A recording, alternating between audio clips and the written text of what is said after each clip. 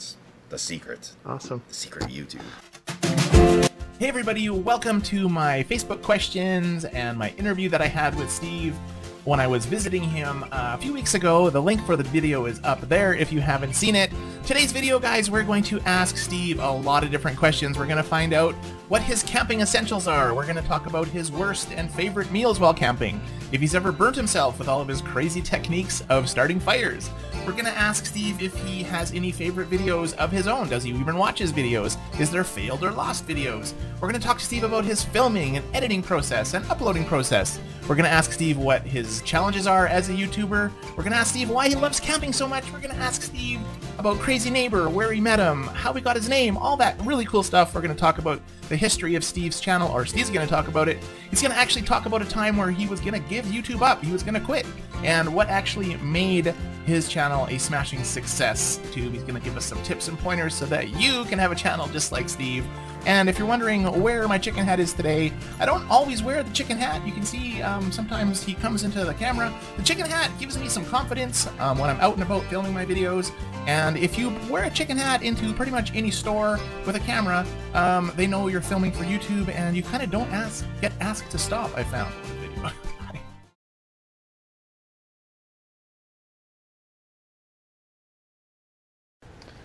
Let's answer some questions with Steve. All right, John wants to know if you can only bring 4 things camping, not including food and water, what would they be? Okay, well, this is kind of... This isn't really water. This is more of a... They're kind of an alone question there. So 4 items. So the food and water are included. Like, Yeah, it says. So John says, if you could bring 4 things camping, not including food and water, what would they be? What are your 4 things that you must have? my 4 things, well, it's got to be a shelter, right? So tent or hammock or something like that. So that's the first one. Second would be a sleeping bag, because it's cold, right? We've seen you sleep without sleeping bags before. I've done it. I guess next would be a fire starter. Usually, basically, okay, if we're going strictly items, a real good cheating fire starting method, whatever that may be. Yeah, no rubbing sticks together. Yeah, probably an axe.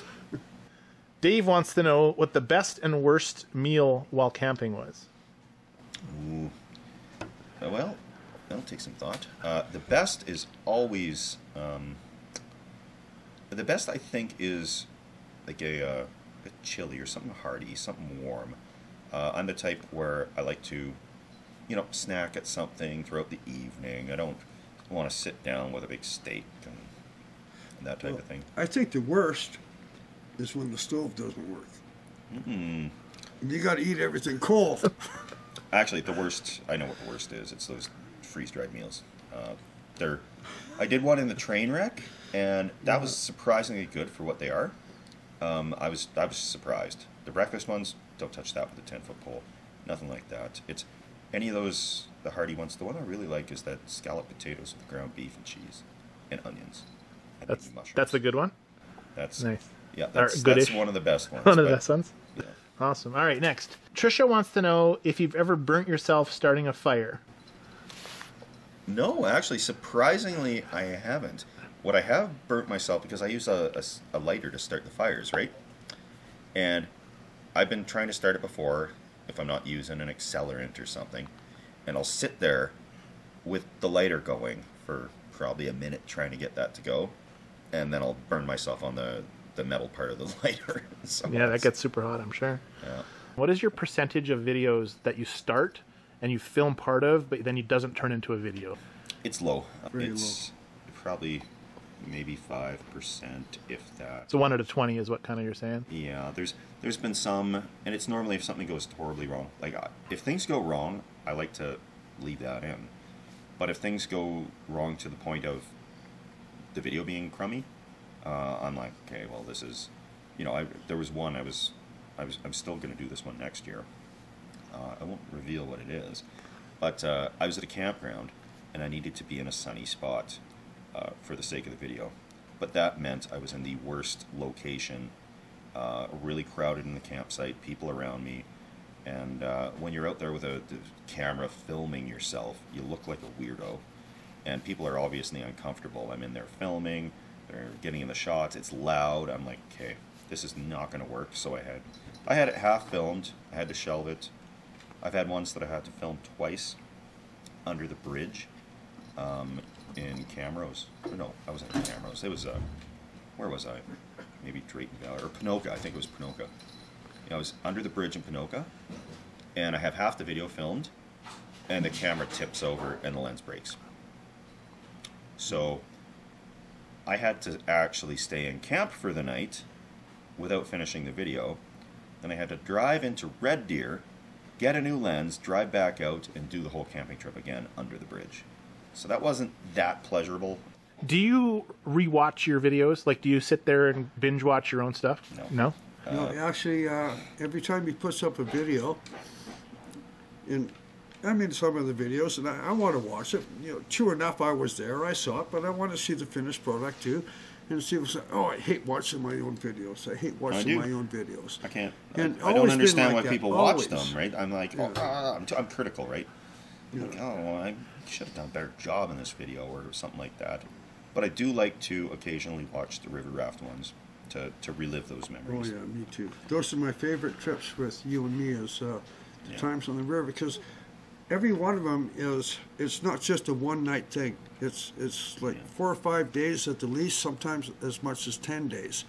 And we have so much fun on the river compared to anything else. And the river trips are probably the most hardest ones to do because there's so much work involved in it. Especially the last one, because we got really brave and stupid and decided we were going to float down the river with no means of propulsion other than Sticks? us. Yeah. Yeah. And we really overestimated our abilities. And You looked sore pulling that stuff out of the water later. We were, yeah. but we expected to get like 3 times farther than we did. But nonetheless, it was, the river trips are my absolute favorites. Yeah. Absolute favorites. Do you have any videos that you've filmed, kind of completed stuff, but you haven't released, that you're going to release future, or is it? I wish. Yeah. Pretty much there's, I guess I'm kind of waiting to get some better internet upload speeds here so that I can get that train video up, because that was a fun one. It's normally the behind the scenes ones. Sometimes they don't make it to air. And then, but it's for a big feature video, I would love to have a whole bunch kind of ready to go. But with when I do the beer donations, I have to type those out currently.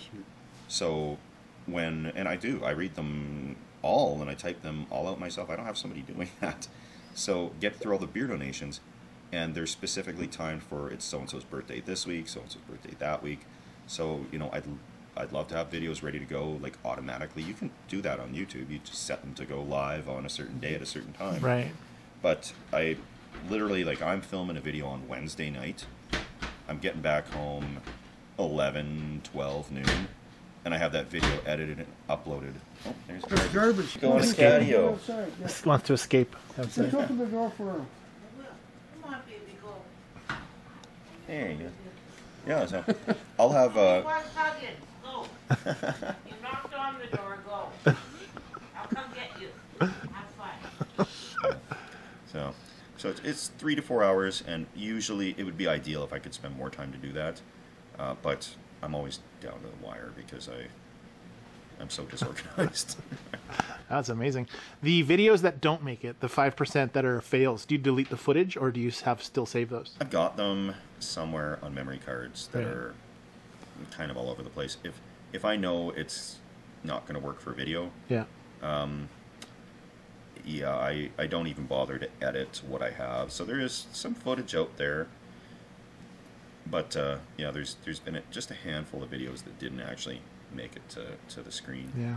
What frustrates you when it comes to like the whole process? Is you find what's the biggest frustration? Charging things. It's my camera. I normally need two full batteries to get through filming on my main camera. Then I have to bring the GoPro for the time-lapse overnight. Then I have to bring the external battery for the GoPro, because the GoPro won't last all night. And then I've got to charge my phone. All this stuff has to be charged. I'm actually charging it right now as we speak. Right. So I have to, charge stuff up. Yeah. Thank goodness for USB-C, because it all just takes the same connector, so I can get through that pretty easy. For sure. But yeah, everything now takes the same connector, so my drone, same deal. The stealth camping stuff, like, probably a third of the backpack is camera gear. Right. So, and the backpack's always full. That's the most irritating thing. It's just the amount of stuff and charging. Cool. All right, let's see. Karen wants to know why you enjoy camping so much. I love being outside. Just there's something about the fresh air, not when it's minus 30 below, but it's a great sleep, if maybe not so much in a roundabout, but like being seriously outdoors is, I lived, well, when I was in my 20s, I was staying at my dad's place in my early 20s, and he had a little patio, and I would sleep outside all the time, all through the summer. Just slept right out on the deck because it was makes me feel alive, I guess. I don't know. Nice. I think it's the most natural thing you can do, is sleep outside. I do remember great camping trips when I was a kid, and one thing I always remember is when I was a kid, we'd head out to the mountains, and I love the mountains. They're beautiful. Who wouldn't love them? And I was probably 4 years old, 5 years old on one of the first ones I can remember, and I was, quite short, and I'm in my pajamas, and there was something so comforting about being in that tent. And all the adults are still out around the fireplace, and I'm in my pajamas in the tent, and I can see the flicker of the tent reflecting on the side of the wall, and I'm just a little kid, and I felt so safe to be out there, surrounded with all the family around the fire, and it was cozy. It was an adventure, going into a sleeping bag, and even as a kid, there's dangers, there's bears out there. I mean, and it's one of those things that you trust the adults. Now I'm an adult, so I'm scared of bears, but yeah, it was just such a good, cozy feeling of being out with family and relatives, all camping in front of a big fire, and you get to poke the fire with a stick and wave it around, make little circles in the air, and nice. Yeah, it was always fun. What's currently on your playlist at the moment? Felicity wants to know. My playlist. Okay, well that's an interesting one. I'll actually I'll see. It's gonna be boring. I'm pretty beige as far as things go. I don't even know how to find my playlist, but I will. Don't you worry here. My playlist, it's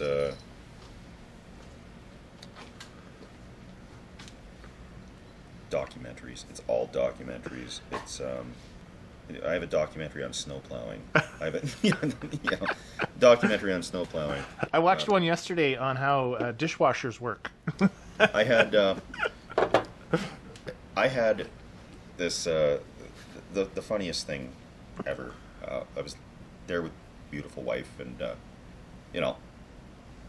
I'm up pretty late, and like my eyes are like struggling to stay open. I'm watching documentary, right? And she says, "What are you watching?" And I'm like, she's like, "Go to bed. What are you watching?" I'm like, "It's a documentary about corn." It was literally a documentary about the domestication of corn. So it's I'm boring. Callie wants to know, how did you meet Crazy Neighbor, and how did you become friends? Well, I'll join in on this one. All right. You know the story. Take it away. Well, Steve and I actually took possession of two separate houses on the same day, right across the alley from each other. I had bought this house across the alley from him with a friend of mine, and Steve had rented the house right across the alley. And before we moved into the house, we did a whole bunch of renovations on our garage. And I was working on the garage, and I would see Steve once in a while come up back and have a cigarette and then walk back into the house. Cigar. and I had the door open one day, and I'm just going to go introduce myself to the neighbor. I said, hey, I'm your new neighbor. You want to come have a beer? Yeah, okay. So that's how it all started. We just happened to move in the same time, right across the alley from each other. We actually were truly neighbors. Nice. Right across the back alley. And the name Crazy Neighbor, how did that come about? Well, Steve asked me to be on a video, and I said, I don't really want my real name out there. And he says, well, what do you want me to call you? And I said, well, I'm your neighbor. Just call me Crazy Neighbor. And that's how it came about. Who gives themselves their own nicknames? Yeah, I gave right? myself my own nickname. Yeah, just call me Crazy Neighbor. I'll be like Wilson, you know? Nice. Awesome. And how long ago was that? Like when did you move into that place? Through your video career, was it kind of A little over 5 years ago. okay? 2017. It was before, like, I had a modest following. At that point, you know, like maybe 10,000 subscribers or something. Wasn't a huge channel. And then yeah, with the help from Crazy Neighbor and support from Beautiful Wife, the thing kind of grew a lot more than I expected it to. I thought I would stop maybe at 300,000 subs or something. So at this point, I'm just in shock. Do you remember when do you have a first video that went really crazy? Like, did you have one that kind of set everything off, or was it just a gradual? It was gradual, and it was gradual up until the first stealth camping video, and then that one was the biggest change from the normal. You know, the other videos would be well received, like the electric fence, and like it seems like it was just yesterday we did that one. But that was before I'd even filmed a stealth camping video. I think what really turned the difference is when you went to school in Vermilion and camped in the campground for 6 weeks or 7 weeks or whatever it was while you're going to school. I think that was the turnaround point. That built up a lot of subscribers, Yeah. for sure. Yeah. And then I believe after that, I think if we did the electric fence one after that, I think so, yeah. because we were listening to Joe Lawrence out there. Yeah, and we I were, would have only yeah. known him from going to school. So That's right. We were playing Joe Lawrence, yeah. yes, to keep the bears away. So yeah, that. But That and Johnny Cash. But it's, you know, even if you're running a YouTube channel with, let's see, when did I? No, I didn't get the 100,000 subscribers until after the stealth. But 100,000 was like, I think it was just after Halloween. That's the silver play button, right? Yeah. Yeah. So that one was, you know, I think after school, like the channel might have had 30,000 subscribers or something like that. Nothing you could really make a living on, or even pay for the videos half the time. So when we're trying to film these videos and going pretty broke doing it, but it was a nice excuse to go camping. Like, oh, we're going to do this for YouTube. And like, I just wanted to go camping. But we get to a certain point where it just wasn't working anymore. I was like, we'd have to drive, like, in the city of Edmonton. It is not conducive to camping because there's Crown land 3 hours away, mountains 3-4 hours away, but there's nothing but farmland around the city. And so where are you going to camp? And I was going broke trying to head out to Jasper and the mountains to film these things. So I was out of money, and people wanted to see more videos. And then I said, well, go into the woods behind the house then, right? Like, I didn't think anybody would watch it. That was the craziest thing. I thought basically, you know, okay, I'm throwing in the towel. Gotta focus more on fixing furnaces and whatnot. And I said, well, this is it for me. So I put up that one that was supposed to be my last video. It was the first stealth camping video. So that was supposed to be your retirement. That was pretty much, yeah. I was Wow. like, I was thrown in the towel. I'm like, I can't afford to film these videos anymore. I can't afford to drive out to all over the place spending gas. You know, like I couldn't afford my own merch. Like people were buying my merch. I couldn't afford to buy my own merch. I'm like, okay, this is not working. I don't have what it takes to be an outdoors YouTuber. And yeah, then after that was the first one. I couldn't believe what was happening with, like, YouTubers that look at, you know, YouTube studio dashboard and stuff. I couldn't believe, like, the views off that one made the rest of the hourly views, like, go perfectly flat, and then it's this big spike. I'm like, you gotta be kidding. So I'm like, well, buckle up, guys. That's where Thursday came from, because that video coincidentally happened to come out on a Thursday. And I was like, okay, people are Thursdays watching. is it? People are watching this. Let's run with it. See you guys next Thursday. Nice. So that's where that came from. What is your? Do you have any advice for people that are doing similar channels to you, like stealth camping, to kind of beat the algorithm or get the algorithm going? Like I'm going to give away my secrets. No.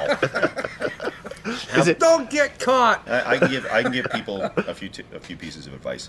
Film something you would want to watch yourself.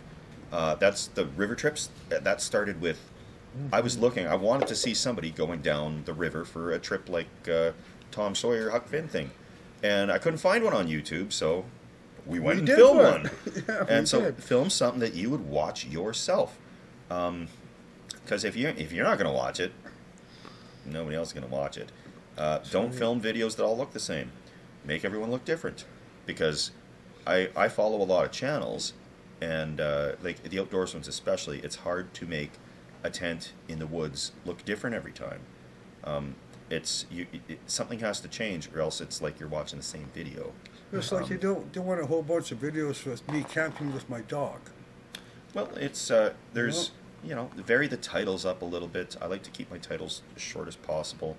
Thumbnail makes a big difference. You always have to have a catchy thumbnail. the thumbnails are always similar. Like you use the same kind of font. That's to give it a brand. So I do that Yeah. so that when you see a Helvetica bold, that's a Camping with Steve thumbnail, right? There's going to be different words and it's going to be a different thumbnail, but and that's just strictly by accident. I picked basically the font on the photo editor that was there, and I blew it up as big as I could, make it as few words in as big of a font as I can that contrasts with the background. And that's the secret. Awesome. The secret of YouTube. Okay, garbage. Oh man. Okay, you should survive.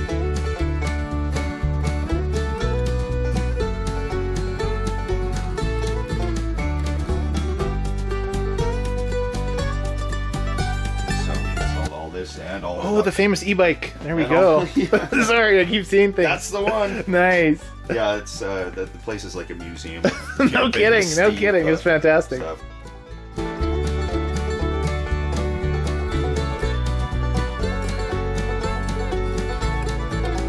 So if the county asks, it's a birdhouse. Nice.